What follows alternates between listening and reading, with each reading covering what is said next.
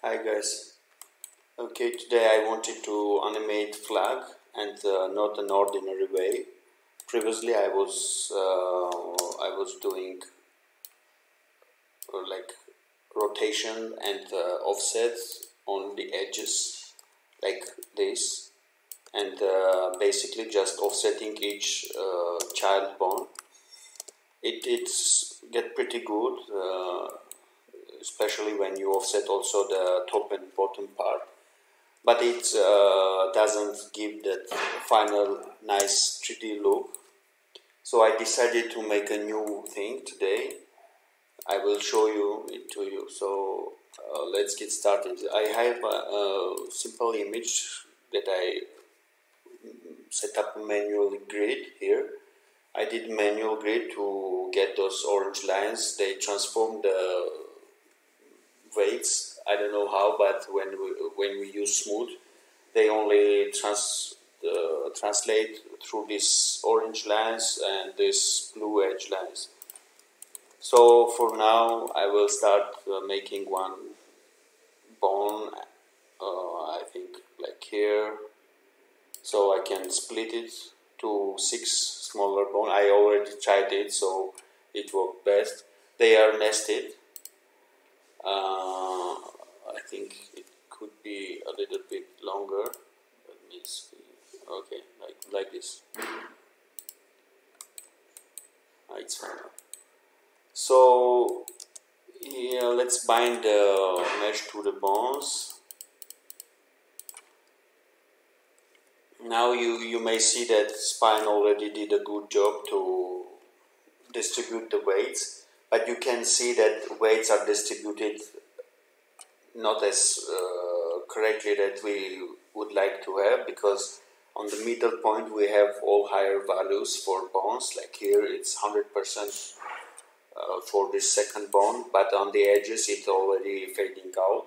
We want this second bone to control this all vertices along the width.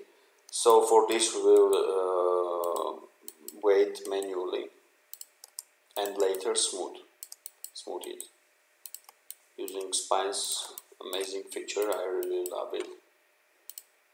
I think we all use it every time. Okay, pretty close. Let's finally smooth it 2 times, not more. Let's test it. Yeah, I like the result. Okay, so the first thing, imagine that we are working with projection and we are not going to rotate like this. So instead we need to imagine that flag moves away from camera and comes to us. First we will move positions of these bones, imagining that they are moving away. So I will start from this bone, since this I want to be in place. I can imagine that it is attached to some stick or whatever. So I will move this a little bit closer. Let's say 20 points closer. Okay, so it will be 80. This one will be a little bit much closer, so let's move it to 6 points. So you may notice that this bone is actually pretty closer to this than the first one. So it will get closer and closer. I think at the end we will have just one over another. Let's make 40, 20, and I believe 0. Okay, oh, 0, sorry. 0. Yeah, that will work fine. So we have bones moved in projection. So this frame, we will have flag, tip of the flag at the farthest point away from the camera, and you may see that we don't see the result like we would like, but it will come when we finally use the scale on the bones. So currently I would like to copy this on 20 and 40 frames. On 20 we will have the opposite, so the tip of the flag will be at the closest point to the camera. But the interesting part that the projection is exactly the same as the farthest point. So I don't know if you familiar with this concept, but if you have questions, I will answer them in comments. So feel free to ask. Okay, so here again, nothing special. It doesn't move. When we add one nice magic, it's not magic. It's natural. It's very natural when we understand. So when they are at the farthest and closest points, at the midpoint, they need to get straight, like they are at its transition point. So this straight we already have in setup pose. So I will just move this and create that keys from the setup pose, cut them and move those back. Now I just pass them in 10 and 13 frames. I don't need those. This from this bone, I don't need those. Okay, so we have like coming, and here we will see at 10 and 13 frames the flag is at the midpoint. This is exactly the middle point. So the farthest point from camera at 0 comes to middle point, and then 20 it's the closest point.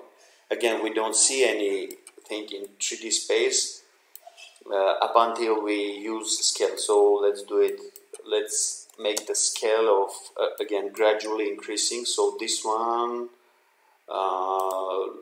okay, this will be decreasing now. So this one will be, for example, let's make it 0.95, 0.95, and the next one I will reduce by 0.05 each. Okay, so 0.9, 0.9,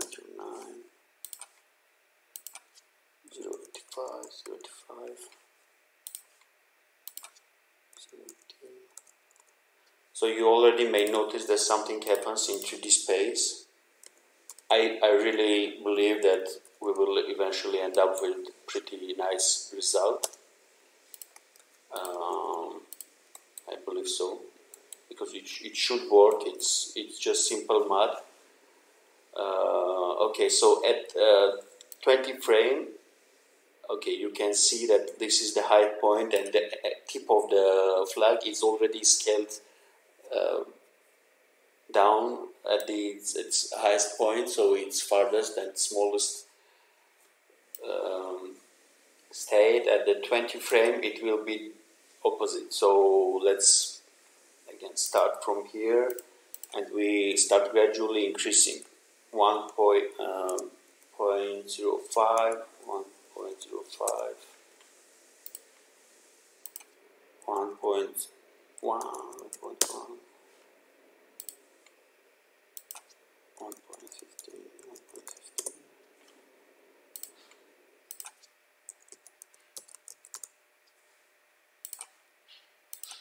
Again, those numbers are just custom, so you can work with your own numbers. It's important that you increase or decrease them as you go through the hierarchy. But what number you use, it totally on you, so it can enhance the effect of the waviness or whatever. You need to experiment on yourself. I got these numbers working very good for me. Okay, so this is the farthest point, this is the closest point. We can see that we are having some interesting more animation here. I just don't like this broken effect. I think I need to adjust this edge vertices, so I think it can be around like here. Okay, so this would work fine. Okay, now we have smooth flag. Okay, so the last thing we can do, just offset everything by 4 frame, I think would be enough, and the next would be 8 frame, so double the 4, and next would be the 12 and 16, the last will be 20. Okay, so very nice wavy motion in 3D. I do really miss some other motions here, like it looks like paper, it doesn't look like cloth, so it can a little bit collapse at the end. But those effects can be additional added over this basic foundation. Also, I would like to have some lighting here. I think I know how to achieve it. So at this point, this part would be the lightest. I think that would be a very good effect, and I think that would be final. So for this, I will end this video. If you have any questions, feel free to ask in comments. I really like sharing any information I got with my experience. So see you next time.